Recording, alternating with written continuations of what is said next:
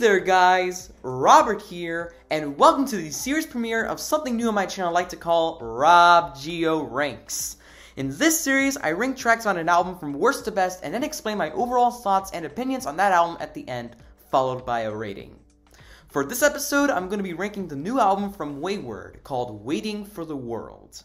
This is the debut full-length studio album from the London-based electronic music duo Wayward, a duo that I have looked into a bit thanks to the Wonkango's review on this new album over here. Also, Wayward credited Burial as their main inspiration for making this album, which is really something I gotta praise them for. And I gotta say, I think this stands behind only Porter Robinson's Nurture as my favorite album of 2021 so far. This album experiments heavily with breakbeat and downtempo music, as well as drum and bass, jungle, and techno, and it works very well to immaculate effect. And now I think I'm ready to start going over the individual tracks and how I place them in my ranking. Before I go over my ranking, I just want to say that this is all my opinion and you can feel free to either agree or disagree with me. This ranking is not based on popularity, but rather on personal enjoyment and nostalgia. Also, please try to not take my opinion too seriously, and if you think your favorite track from this album is not ranked high enough in my ranking, then that's fine too. Just make your own ranking. So now, without any further ado, let's get started. Kicking things off at number 10, we have Casper Part 1. Before I talk about this track, I would like to say that I love every single track on here. There is not one bad or even okay track on this album, so even if I rank this track this low, I still quite enjoy it. That said though, this is my least favorite track on the album because there is nothing too much going on in this track. All it has going for is that sound effect that plays in the beginning that I think kinda sounds like a person panting, and it contrasts well with those beautiful synths that are meant to build up into part 2, I think. While I was listening to this track, I also heard an ethereal high-pitched vocal sample that played a little bit towards the end, which sounds great. So overall, while I think Casper Part 1 is a good track, I really think that the other tracks on this album are better than this track. Still a fun listen though. Next at number 9, I have placed All a Bit Mad. So this is an interesting track and also one of the more breakbeat tracks on the album. It's interesting because the sound effect that plays through more than 90% of this track is the sound of a crowd clapping and cheering. And there is also like some sort of an MC that kinda hypes the people up in most parts of the track as well. I can tell because in one part he's like, "Are you ready for that?" and then the crowd cheers a bit louder. The breakbeats in this track remind me a little bit of The Prodigy, specifically their debut album from 1992, Experience. And the chord progressions, synth textures, and that little synth lead that appears in the middle of the track remind me a bit more of tracks from that album quite a bit. I also like how siren sounds get incorporated in this track as well to give it more of that club flair, I guess.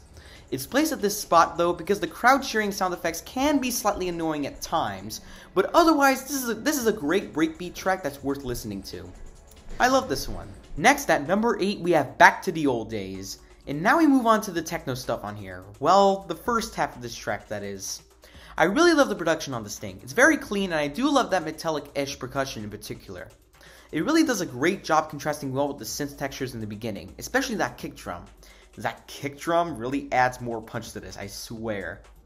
It makes me feel like I'm in an underground nightclub. It also has this interesting vocal sample about a guy thinking back to the old days, as it were. And then in the second half, it really switches up. Like, it goes from the techno half to the breakbeat half ridiculously well. The breakbeats on the second half surprisingly don't feel out of place on this track at all. Also, for some reason, the breakbeat half of this track kinda reminds me of a more groovy and slowed down version of a Venetian Snares track. I don't know why that is, but parts of this section really remind me of that. So overall, this track is really dope, and I really recommend just giving this track a listen. Also, go watch the music video for that track too, it's really cool. Next at number 7, we have Ridge Road. This track is freaking great, and I love the breakbeats on this one as well. I also love how these high, beautiful pads fade in, like, it's amazing. There's also a catchy piano melody in this track that really does a phenomenal job at contrasting well with these pads. The bass is really catchy too, and I also really love that bleepy synth, and the female vocal sample that plays every once in a while in this track as well. It really adds to it, I swear. Therefore, even though I surprisingly did not have anything too much to say about this track, I still think it is a really phenomenal track. The melodies on this track are beautiful, and it does a really great job providing a bit of a warm climate here. Next, at number 6, we have Waiting for the World. And now we encounter the title track, and also a really great opener and tone setter on this album. I really love those pads that play in the beginning, as well as that pixelated synth lead that goes along with those pads extremely well. I'm also really loving that drum pattern on this thing as well, and that bass kinda reminds me of a track from Aphex Twin's Selected Ambient Works 85 to 92, specifically Green Calcs. There is also a really phenomenal vocal sample that plays somewhere near the middle of this track. At the 3:15 mark, it kind of breaks down, and then we're left with those warm-esque pads contrasting well with that really fantastic vocal sample. Like, whoever sang on that track is really talented, I swear. And then we also got this other sample about a girl talking about how she didn't have the time to see this person in Miami or something. I love the way the track ends too, where we get these warm pads that end in a fade out as well. So overall, Waiting for the World is a really great track on this album, and once again, I recommend it. Next, at number 5, we have Bright.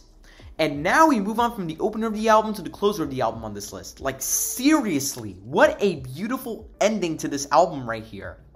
It opens up with these violin sections contrasting well with those soothing nature sounds. And then about a minute and a half in, we get this really nice piano-ish melody and that really dope beat that gives it kind of a lo-fi feel to it. 2.5 minutes in, we get this really cool sub bass, and then about 3 minutes in, we get this piano melody which contrasts well with the nature sounds again, and that really echoey vocal sample, which in turn makes this track feel really, really warm. The 4:15 mark is where the track really starts to end, and we return to the violin section that appeared at the beginning of this track, and it contrasts well with the piano melody. Just what a fitting end to already my second favorite album of the year so far. I really recommend this one too, because this one really has a strong sense of resonance. Next, at number 4, we have Casper Part 2. Next on my list is where the true meat of Casper lies. In Part 1, we got those paths that gradually build up into Part 2. And now Part 2 really expands on Part 1 in the form of yet another breakbeat track. I mean, all two-part tracks allow the second part to expand on the first part most of the time, but whatever. Anyways, this is my favorite of the breakbeat tracks on here for sure. I really love how groovy the synth patterns sound now, especially in the beginning. And then things get real in the 30-second mark, where we get arguably the greatest breakbeat section on the entire album in my opinion. Also, I've said it before, but I'll say it again. The vocal sample on this track is awesome.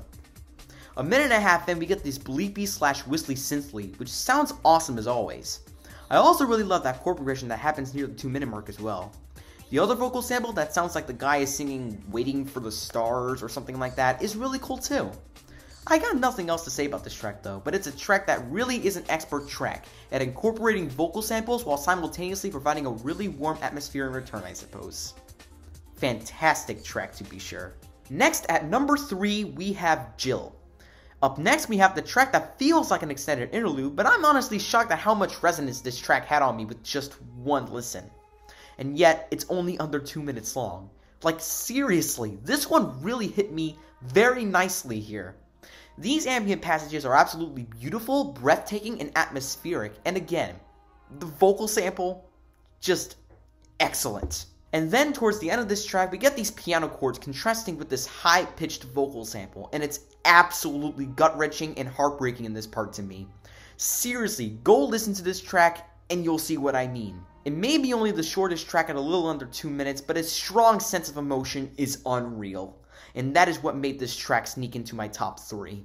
Next, at number 2, we have Canvey Island. This track is awesome. Like, really, really, really awesome. This track opens up with these xylophones to give this track more of a tropical flair. A minute and a half in, that kick drum comes in and it's really dope. The percussion also slaps across the board from the hi-hats to everything. It also contains both singing vocal samples and breathing vocal samples, and the breathing vocal samples are not really that creepy in the context of a warm album like this. In fact, the breathing sounds sound relaxed and refreshed. Overall, I think this track is really enjoyable from front to back, and I really recommend this one if you really want some strong tropical island vibes here. And finally, at number 1, I have placed 33. I'm kind of flipping the coin on whether or not this is an obvious pick, but this track is seriously phenomenal. I really love those warm pads that happen in the beginning of this track, and it works really well when they contrast with that beautiful piano melody in that same part. About 30 seconds in, we get this really awesome house beat, and there's also a trumpet part thrown in there for good measure as well. About over a minute in, we get this really cool pixelated synth lead that definitely does not feel out of place on this track at all.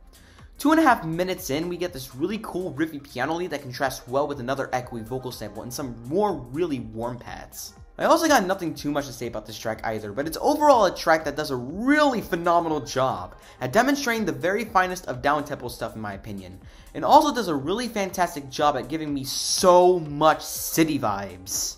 So yeah, that was Waiting for the World, and again, this seriously has to be one of my favorite albums of the year, point blank period. It may not be the best album I've ever heard in my life, but just the way that these tracks created such a warm atmosphere is what made this album become the second best album 2021 had to offer overall, in my opinion. Tracks like 33 and Canvey Island are seriously among the biggest highlights this album had to offer, and tracks like Jill and Bright really hit me very nicely over here. And considering that this is Wayward's debut full-length album, that is a promising sign for their career from this point forward.